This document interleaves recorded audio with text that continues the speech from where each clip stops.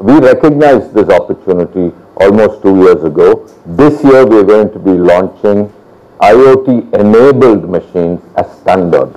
Most companies in the world have IoT as an option. You know, they give an option and then they have a service program built around that option.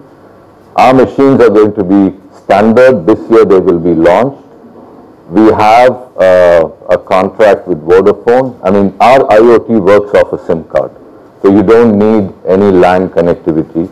So through a SIM card, our machine will talk to us and we will be in a position to predict customers' failures. I mean, our fundamental purpose of this is not to give irritating messages to the customer every half an hour or 1 hour or every day saying that so many hours your machine has run. I mean, it's very irritating. I mean, all of us get all kinds of spam messages which are quite irritating. What we want to use our technology is to say every machine will fail, right?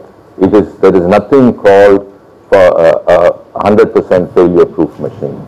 There will be circumstances, operating circumstances that will cause these failures.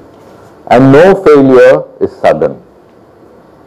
It signals, it messages you sufficiently. If you are able to absorb that message, you will be able to predict that failure. That's really the value proposition that we're going to offer with our industrial IoT.